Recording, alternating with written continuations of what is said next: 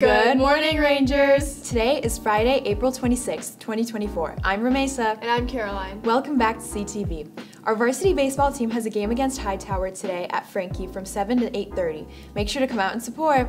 Don't forget that we are on a pep rally schedule for the Powder Puff game today. Make sure to buy your tickets. They'll be sold during all lunches for $2. Theater is having their stow-up at the CHS Black Box from 7 to 9 p.m. Attention seniors, be sure to fill out the form for the 2024 senior map before May 13th, 11:59. And on that note, the last day to purchase Senior Sunset tickets is May 10th. Finally, go to the library course page, locate the Senior 23-24 media album, and submit photos of your senior year. These photos will be included in this year's send-off slideshow.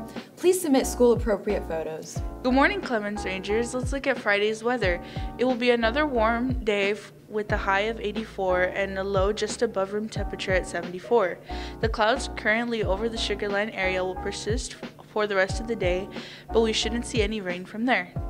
And that was your Sugar Land weather. This is MJ. The spring exam exemption is now open. Freshmen and sophomore can exempt up to 3 core classes, juniors can exempt up to 4 core classes, and seniors can exempt all classes. Make sure to meet all the criteria and fill out the form by May 14th at 11:59. Do not forget to purchase your yearbook. The deadline is Wednesday, May 1st. To order a yearbook, go to www.jostens.com. Come join Coach Ford and Coach Kelm as they travel to Greece and Italy. RSVP for the May 9th Greece and Italy trip meeting. Now let's go to Ollie with World News. Hey Rangers, I'm Ollie and this is your World News for Friday. First off, according to AP News, the bill known as the ban on TikTok has passed Congress and been signed by President Joe Biden. Now, the new legislation forces the Chinese owner company ByteDance to sell its social media app TikTok within 12 months or the app will be banned in the United States. More than 170 million users in the United States could lose access to the app if ByteDance does not sell, but it is expected that ByteDance will fight the legitimacy of the bill.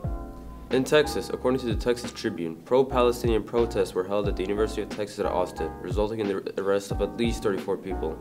More than 500 students walked out of their classes to demand the University of Texas to divest from manufacturers that also supply weapons to Israel. Police and state troopers chased out the protesters and arrested many in the process for trespassing. Finally, according to ABC News, the Department of Transportation has announced it's rolling out of a new set of rules requiring airlines to refund for canceled or significantly delayed flights. A delay of more than 3 for domestic or more than 6 for international flights would require a refund of tickets for travelers. There will also be cash refunds required if bags are lost or delivered late. That was your World News for Friday, Rangers. Now back to the anchors.